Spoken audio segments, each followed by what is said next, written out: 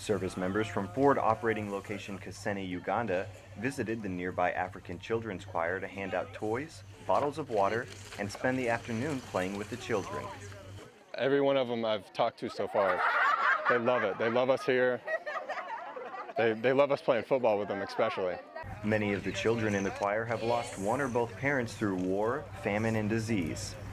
Through song, they aim to raise awareness of orphan children in Africa, and they treated the service members to an impromptu performance. Just want to thank them for coming, and we love them, and may God bless them.